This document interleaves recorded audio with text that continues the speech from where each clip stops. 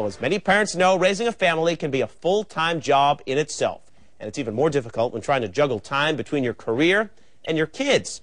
Joining us this morning is licensed social worker Jim Clark, who serves as president and CEO of Daniel Memorial. Thanks so much for joining us. So we've got work, right? We've got so much to do. How do we make time for our kids? It sounds easy, but sometimes it can be hard. It is hard. In fact, a study showed that in 2006, parents on average spent only 19 minutes a day talking to their children. That's talking to them about things that were relevant. And so, particularly in this day and age, parents have to work, you're emotionally drained. There's lots of little gimmicks that people can use to try to keep that bond and that communication going. And one of the things that we encourage people to do is always make sure you have a designated family time. It might be on a Sunday. It might, in fact, in our home, it was always Sunday. We would give out our allowances and we would talk out issues throughout the day. The most important thing is for a parent to know that you need to make an effort every day with your child, be it reading with them, be it helping them do the chores. One of the things that we found that was really effective with, particularly with my youngsters, was they had designated duties at dinner time. And so that allowed us to also, you set the table and then you kind of have that kind of casual conversation. But for really busy parents, one of the things you need to do is make sure you volunteer at school. Depending on the age of the child, of course, read to the child.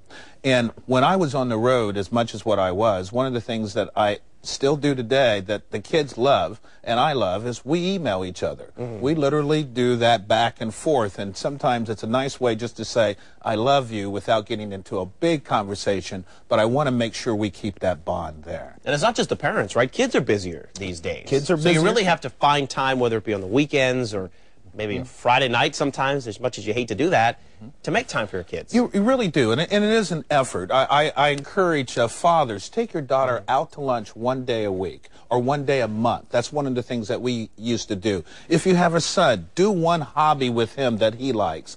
Again, that's how you start that communication so that you can talk and they'll listen, and you can listen so that they'll feel comfortable in talking. Sometimes if you lose touch with your kids, it's tough to get them back, right? That's right. And one of the things often that people try to do is they'll get turned off if the child, particularly the teen, say, I don't want some time. Remember, just like in sports, they say without any effort, no gain, no pain. And so we've got to make sure that we constantly make that effort in trying to communicate. And just like in sports, you're the coach. That's right. You're the boss. You're the boss, and the more effort you make, the more that you'll get in return. All right. Well, thanks so much. We appreciate you joining us again. Thank you. If you'd like more information and resources for working parents, just head to news4jax.com, click on the Scene on 4 tab, and look under our weekend headlines.